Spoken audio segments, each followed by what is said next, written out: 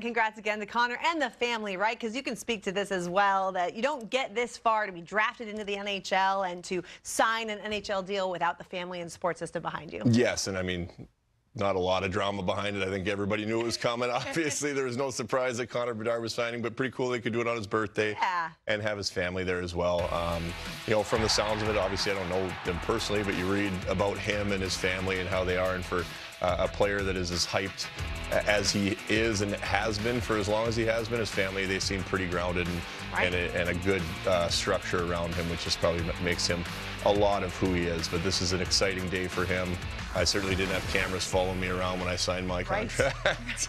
Well, he's had cameras following him around for I know, and to have the mentality and just the attitude that he has when you hear him speak, to have that when he's had this type of publicity for as long as he has is really impressive. And I know everybody's very, very, very excited to see him get on the ice. Absolutely. As you see, led the WHL in goals and points this season, was named CHL Player of the Year, a huge part of that gold medal winning team at the World Juniors for Team Canada.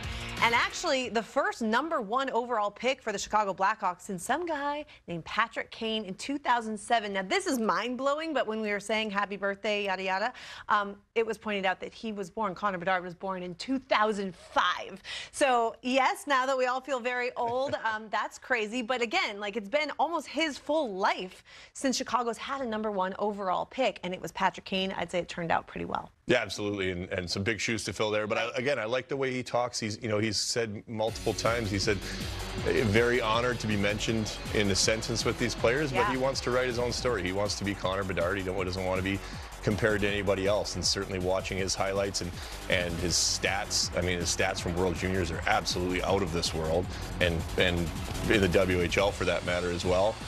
It's pretty cool to hear a kid that talks that way, and he's confident, but he's humble at the same time. And I don't think that anyone's going to be disappointed when they see him get on the ice. And then, his first from development camp, everything you hear from development camp from the other players, just the way he carries himself.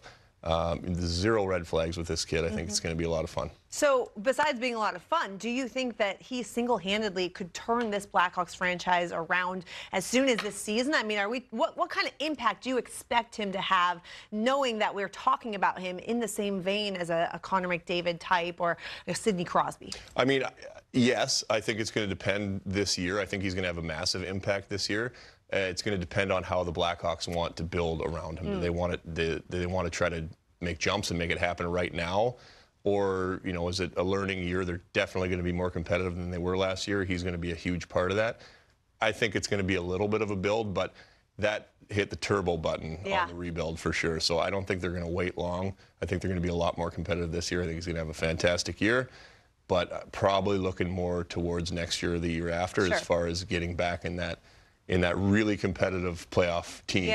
But Blackhawks they're lucky now. They have that opportunity to sit back and say, okay, players are going to want to come play with him. Everybody loves playing Chicago anyway. Right. So it's not like it's a place that you have to coax people into coming to.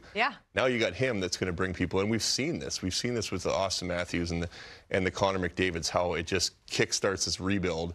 And all of a sudden they're top teams in the league.